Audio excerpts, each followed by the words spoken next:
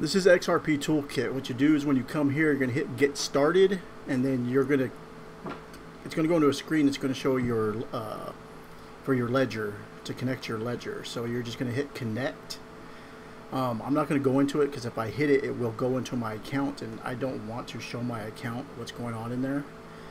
So basically, you'll connect your ledger, follow the steps after you hit Get Started. Make sure you're plugged into your USB cable. Make sure you're in your ledger. You already got your passcode in. Everything's done already, and you're in the XRP app. Once you do that, hit Get Started and just follow the steps. It will connect to your ledger, and then it will have your account. Don't worry, they do not. This right here, you can do trading. You can do all kinds of stuff in here. It will not know anything else but just how much XRP you're holding. It does not know your 24 key phrase. That's all yours. That's all hidden. Only you have that. So there's no way for them to withdraw or do anything. Everything needs to be okay through your ledger in order to do that, and you're not giving any of that kind of permission. This is just to start the process of claiming your Spark token. Hey guys, this is Carlos. I'm going to dump my voice over this because I forgot to hit my microphone when recording this. All the web addresses will be below what you need to do this, to claim your Spark. So we're going to launch the tool. I'm going to go through the disclaimer here.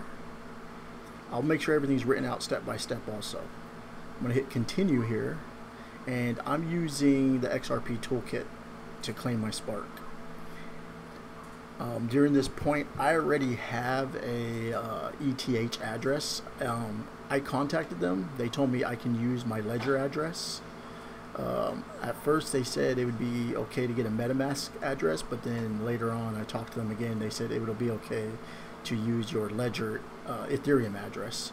So I pasted my Ethereum address in here, and then I'm just double checking the address, making sure everything's okay. I keep going back and forth.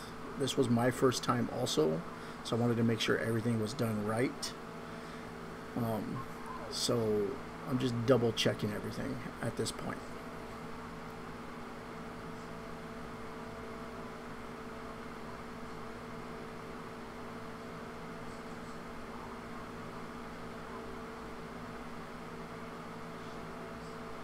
I was really thorough. Also, make sure you read what all this says up here too. It tells you pretty much what's going to go on and what you're doing. So, and then when you hit next, you'll end up in another screen where it's going to give you a key.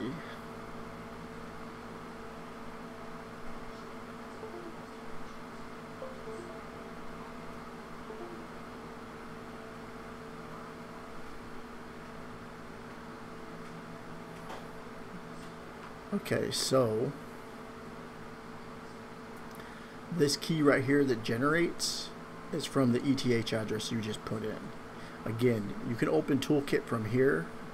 I already had a Toolkit account, an XRP Toolkit account, so that's what I used, but you don't need it really until this point.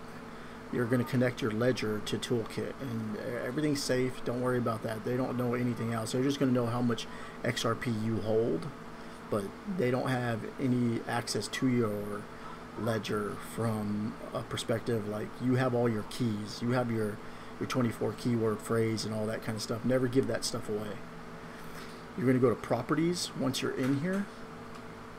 Once you've got your ledger all connected to XRP Toolkit.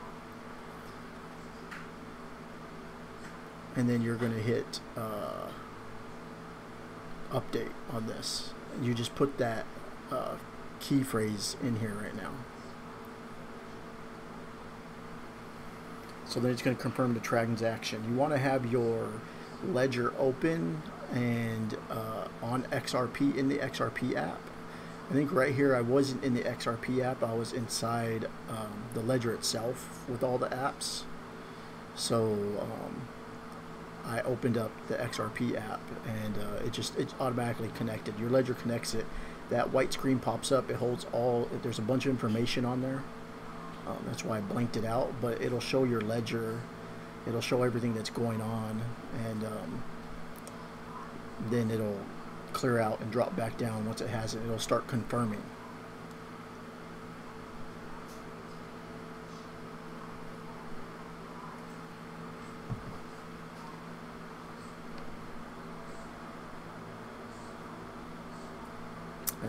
go. So now it's updating. You just basically told it, and there it is, transaction succeeded. So it just basically let you know that you allowed it, and you allowed your ledger, and it knows everything that's on your ledger, and basically you're all set to go. So what I do is I just go back and I double check to make sure the message key is all set right, which it was set from the beginning, but I'm cautious, so I double check everything.